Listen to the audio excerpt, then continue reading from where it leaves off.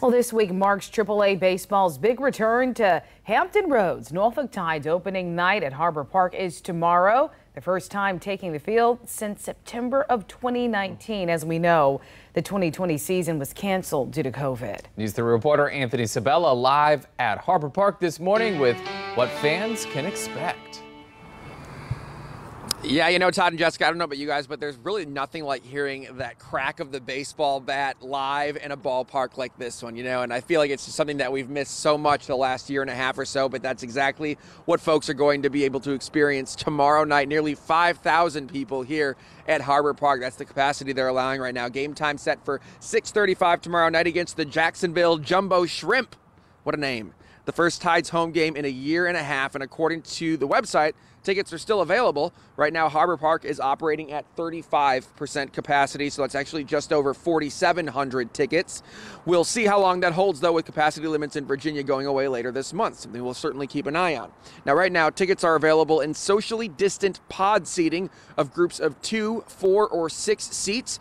Last week, we heard from Tides manager Gary Kendall and his players. They're talking about the excitement of being back.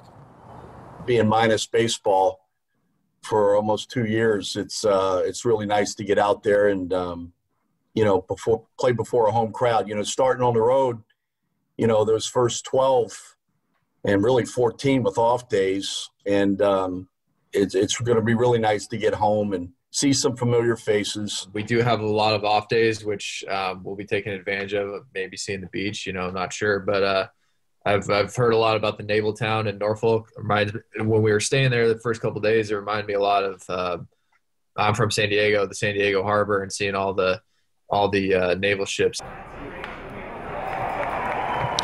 A lot of these players, of course, not from around here, so this will be their chance to finally get to know Hampton Roads. Now, while the game is going on tomorrow night, FEMA will be on hand giving out the COVID-19 vaccine to those who want it.